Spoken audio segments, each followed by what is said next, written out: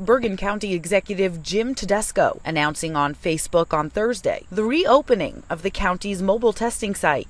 The Bergen Newbridge Medical Center mobile COVID test site will open later on this week for teachers, faculty, and staff of Bergen County Public Schools. Residents I spoke with welcomed the news. With everyone being as concerned as they are with the teachers, they should have as much access to testing as possible. If the teachers want them, they should have that available to them. Absolutely. It's about their comfort. But others weren't quite as optimistic. As a retired teacher, I just feel so terrible for the teachers, for the kids, for the whole system. And I don't know how it's going to be resolved, really.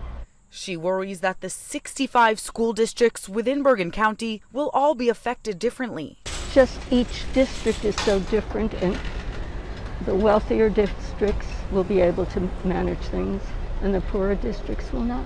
The testing site will open back up to the rest of the residents in the county on September 28th. And this time, you'll also be able to get a flu shot. In Bergen County, Emily Young, New Jersey News Network.